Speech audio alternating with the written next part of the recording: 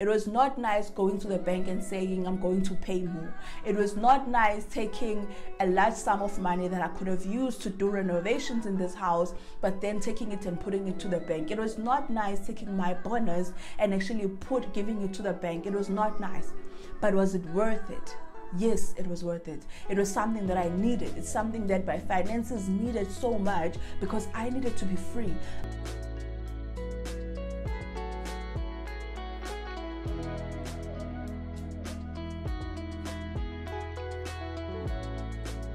Hi guys, welcome to my channel. I hope that you are doing well. I'm doing okay.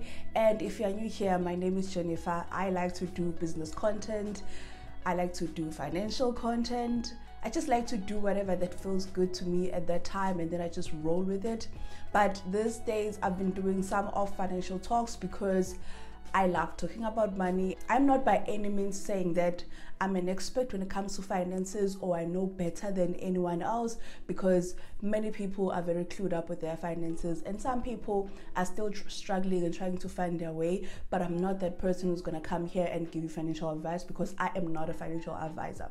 What I'm doing basically is just sharing my story, sharing my journey and where I've come from and where I am, and also where I would like to see myself, with hopes that it will inspire you as you are watching my video to also, start making changes in your life financially. So today we're going to be talking about one of the sensitive topics that I think I can never talk about, because I feel like sometimes when you put certain things on YouTube, it may come off as flexing, and I don't want that to be the case with me or my story that I'm going to share with you today. Let's get into the story. So I managed to pay back over 100,000 of a loan, loan back to the bank within 3 years, like less than 3 years. And not because I'm getting paid a lot of money, not because I was so smart with my money, but it came a point in my life where I felt like I'm not working for myself. The only thing I'm literally working for right now is the banks. And those are the people that actually get the most out of me. But what am I getting out of myself? I wake up every day, I go to work, I put in the best foot forward, I get paid end of the month, but most of that money is taken by the banks.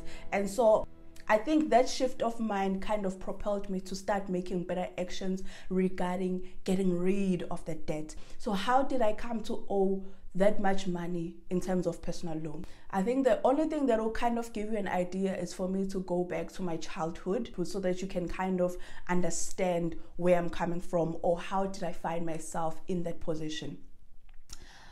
My father passed on when I was very young. I was doing second year. I don't know what you call that, grade 2. I was doing grade 2 at that time, and my father passed on. But my father did something which most fathers don't get to do, especially in that position. My father never worked for someone in his life. He always hustled. He always found a way to make money. And so we had this family business, and my mother was managing the finances in that family business. Not even like managing, she was just making sure that the invoices were paid and all that stuff. So that was the business that we had. That business was basically a mechanical business, and my father was good at it. And so what he did, he managed to put together enough money to actually build us a house, because the whole time he was just renting with my mother. Even when we were there, they were still renting. So he decided to build a house, and he built this big 5-room house. It was a 3-bedroom. It was 3-bedroom, kitchen, and a sitting room. There was no bathroom back then. Like, it was, when I'm talking back then, like, I'm born in 1992. So back then, having a bathroom inside a house in a township was just nothing normal, So he built that house, and he built so beautifully that everyone who was passing by felt like we were so well off. And I'm not gonna lie, when my father was alive, we were very well off compared to most of the people in my township. Because in your township, in a township, when you have a 5-room house that is properly built and that has a brick fence during that time, and you also have someone who was working for you in terms of like cleaning and washing and taking care of the kids full time, you are considered well off. We were considered well off, and I think that we were well off because there's nothing that we needed that we couldn't get at the time. And then, so my father built that house. However, he didn't finish building the house. Yes, the structure was there, but there was no ceiling. As I said, no bathroom. It's just a house, you know. And when he passed on, before he passed on, he left an order with my mom to say, it will be our job to finish off the house, to complete it and just make it how it's supposed to look like. And then our dad passed on. When he passed on, that's when we actually struggled the most, because now we didn't have the breadwinner, we didn't have the hustler in the family, the person who always knew how to make money and get money, you know, in a legitimate way. So now he wasn't around, and so we had to deal with a lot of poverty. We grew up struggling. Sometimes we didn't even know what we were going to eat that night. I would go to school hungry and come back hungry and still not know what I'm going to eat, you know, to a point whereby finding a job for me made sense, and that's what I did. And that kind of relieved a lot of pressure from my mom, because now I was able to, you know, buy school clothes for us. I was able to no longer walk with shoes that have holes underneath them. I was able to buy myself sanitary pads. My mother started working and all the stuff.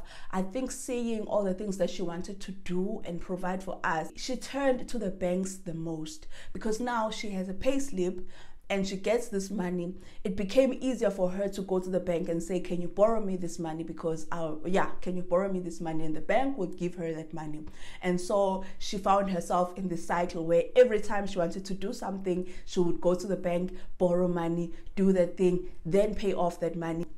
So that is what I also grew up, you know, witnessing and thinking this is normal, you know. Now fast forward to me as an adult, when I finished doing my internship, I got a permanent job, thank God for that. I had always had a vision to do something at home, because here's the thing, even though it was a 3-bedroom house, but one of the bedrooms was for the boys, the other bedroom was for us, and it's 3 girls, and the other bedroom was for my mother, and our bedroom was the smallest in the house, and it was just not nice to be cramped out in that room. And so I got out and I started sleeping on the floor in the living room for a longest time. Even when I was in varsity, I was sleeping on the floor. When I was doing my internship, whenever I'm going back home, I would sleep on the floor. And then when I got my job, now I had a child.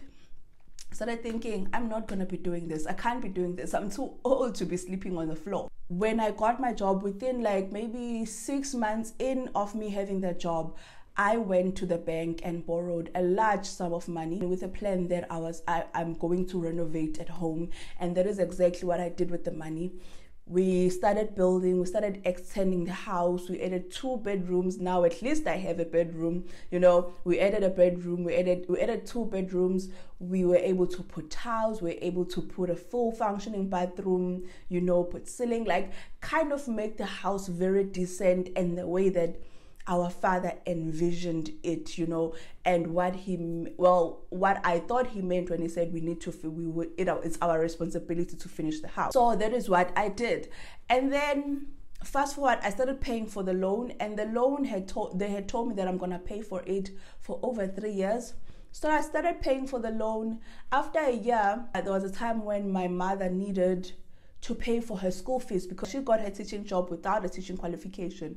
But then she started actually studying and trying to get a qualification. But now she was owing this sum of money that she had not paid, to a point where it had earned interest, and it became a lot of money, you know, from something that is less than 10 grand to it to be way more than 10 grand. It was something, it was very big. So she needed to pay for her school fees so that she can get her results and submit them to the department, just to show that, okay, this is her progress and all the stuff. So what I decided to do was, because I wanted to bail my mother out, I didn't want my mother to suffer.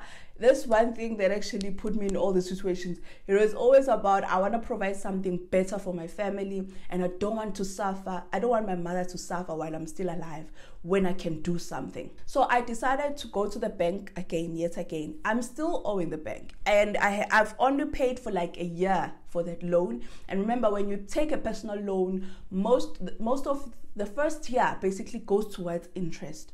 So the money wasn't really going down, but I was like, you know what, I really don't care. I went to the bank, I borrowed the money, I came back. And then they gave me, okay, well, they gave me the money, and then I sent it to actually, I didn't send it to my mother. I contacted directly the school. They told me how to pay. I made the payment. After that, I requested the result. They sent me the results. I was able to send those results to my mother so that she can be able to secure her job. So that's how I actually found myself owing a lot of money. So yeah, I hope that kind of gives you an idea of how I ended up owing that much money. And you know what? I don't feel bad about that because I know what I used that money for. It was always for something that I had planned. I didn't take the money and go gallivant, but I took the money and did something very valuable with it.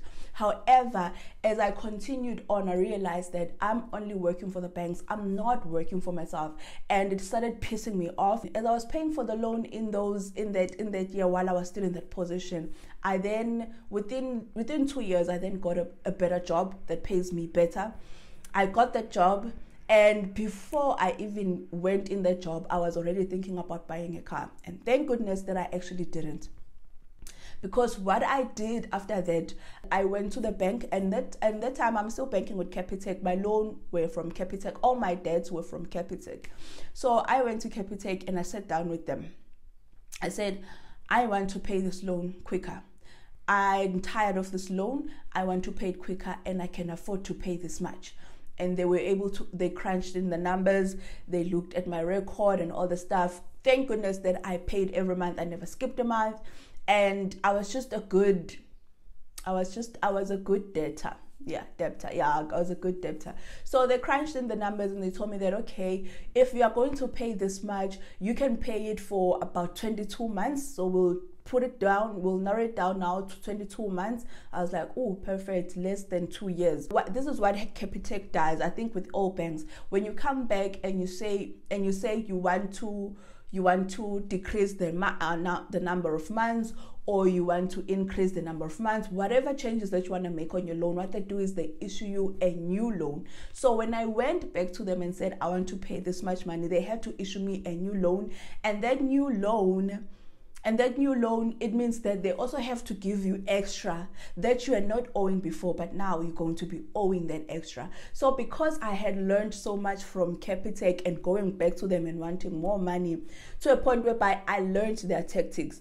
I learned that Capitec is a bank that flourishes from people. It's a bank that flourishes from debt. So when more people owe them, that's how they flourish. Because there's a time where after you've paid for like over 6 to 12 months, they will call you and say, hi, how are you? We would like to offer you a better interest. Come to our office. Let us discuss it further. That is how they kind of lure you in to come back to them. Now, when they do that, what they do, they have this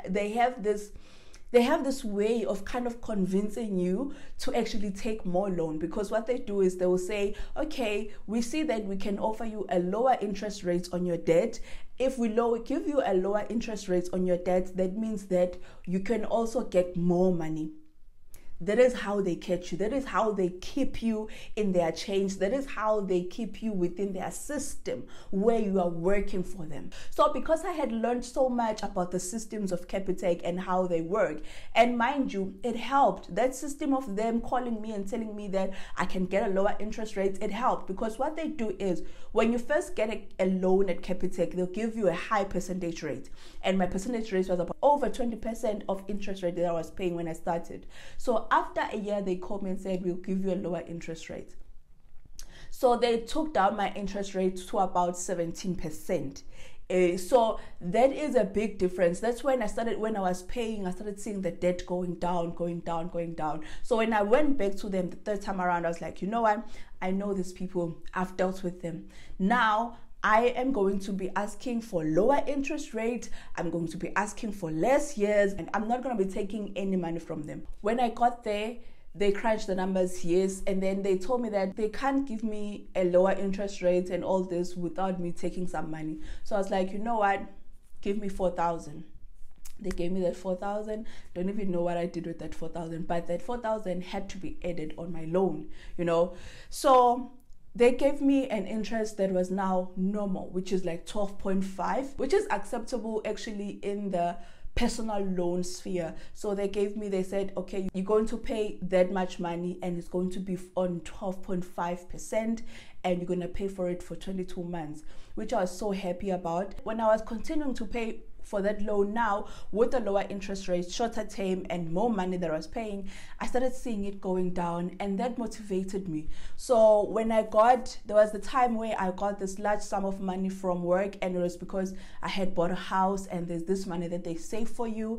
So I claimed it, and I got a lot of money from it, and I decided that, you know what, I'm not gonna be enjoying this money. Most of it, I took it and I paid towards the loan, like a big sum of it, because now I was seeing that, oh my God, okay, at that time, it was this year, the loan I was going to be finishing it in October, but I just couldn't handle the money that I was paying for anymore, because I looked at how much they take every time when I pay.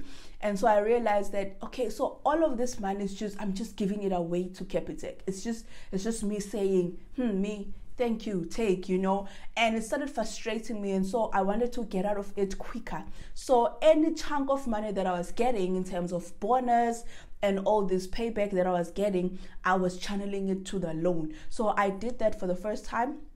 Sometime beginning of the year, I took most of that money, I paid the loan, and it went down. It literally went down to less than 10 grand. Guys, I had paid for that loan to a point whereby it was less than 25 grand. You can imagine where I was considering the money that I was owing, I had actually paid a lot. And so when I got that money, I paid most of it in, and it took my debt down. It took it down to a very low amount. And then when I got my bonus the following month, I did the same thing. I did not enjoy that bonus at all.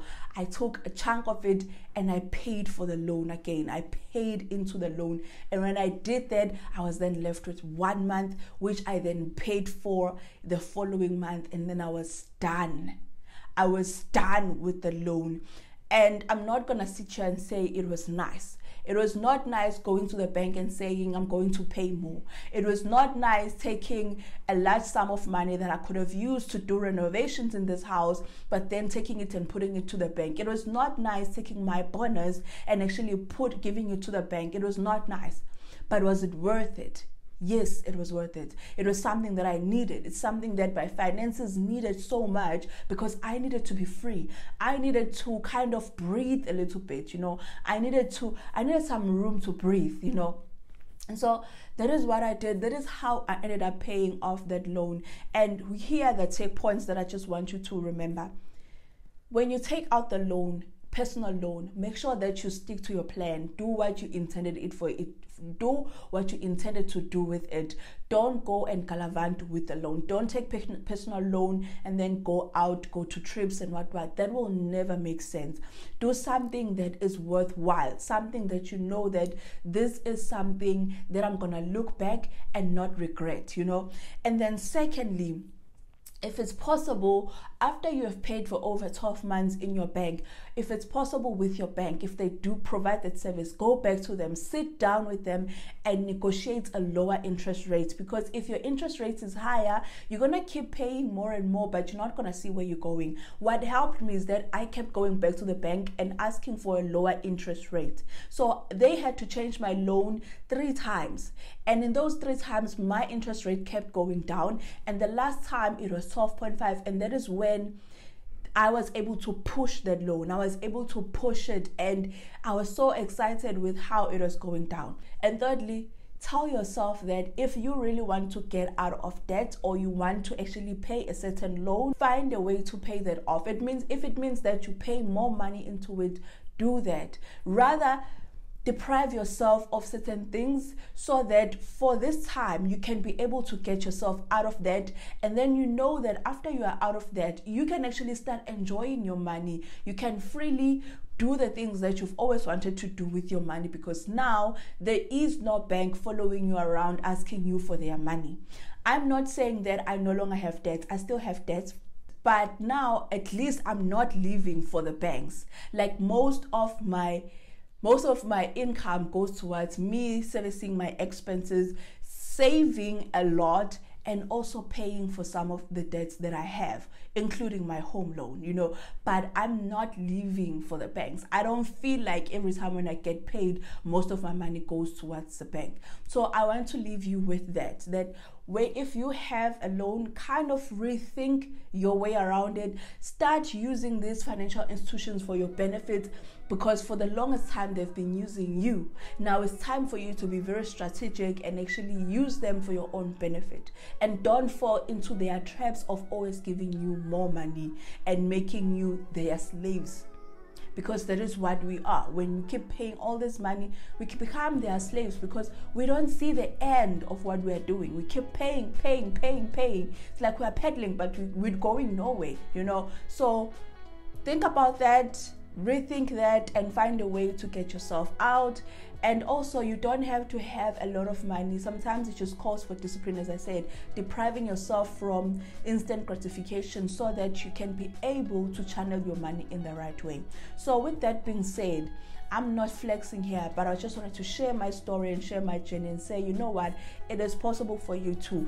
If you are struggling right now and you find yourself owing banks a lot of money, find a way around that. Find a way around that. There's always a way around that. With that being said, thank you so much for watching this video. If you are watching still now, please make sure you hit the like button and also subscribe if you are not. And I would like to see you on the next one. Please take care and stay safe. Bye.